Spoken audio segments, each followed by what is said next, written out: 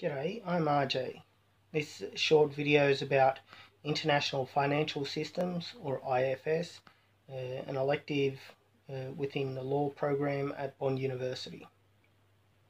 So I found the course really interesting. I really like learning from real-world experiences that people have. A lot of the students were from overseas, mainly Norway. There were some Chinese girls there, some Canadians, Americans, etc. And it was very interesting learning from their stories that they provided to the class on things like money laundering, fraud, bank fraud, terrorism funding, etc.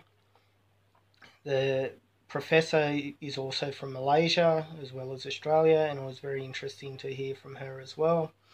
And I really do like, as I said, case studies, learning from real world experiences rather than just, plain theoretical stuff.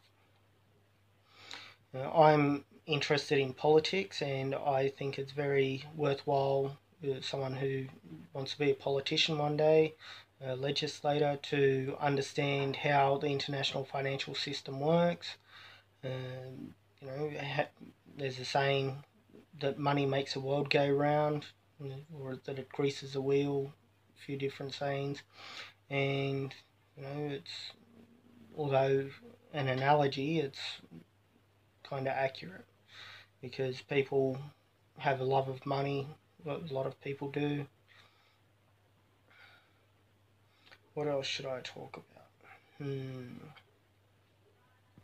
Some of the things that were covered in the course included money laundering,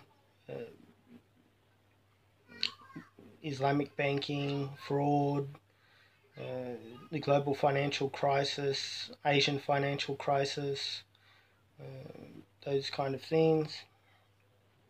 And a lot of it was about basically international regulators and international regulations of the banking world, where you've got all these different little countries. They have their own financial systems, their own currencies, etc. How they come together to combat, terrorism funding, money laundering, try and even a playing field where some of these countries have vastly different laws, and with different laws there's uncertainty, and there's things like the Basel Accords, which are to try and make a level playing field, increase certainty, security, having systems in place where if money has been money laundered or being used to fund terrorism or something like that, that money can be clawed back or tracked or something like that, which ultimately helps people that want to live in a peaceable society. There is a long way to go, even though a lot of people don't like the idea of world government. But if there's cooperation between different countries, then a lot of crimes can be solved, or people that perpetrate such crimes can be held accountable. And over time,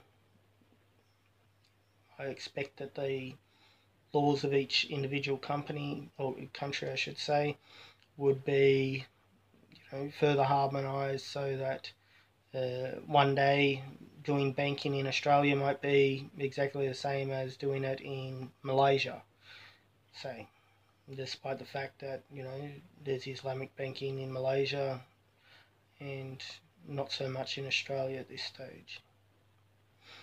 Okay, well, that'll do. Thank you. Bye.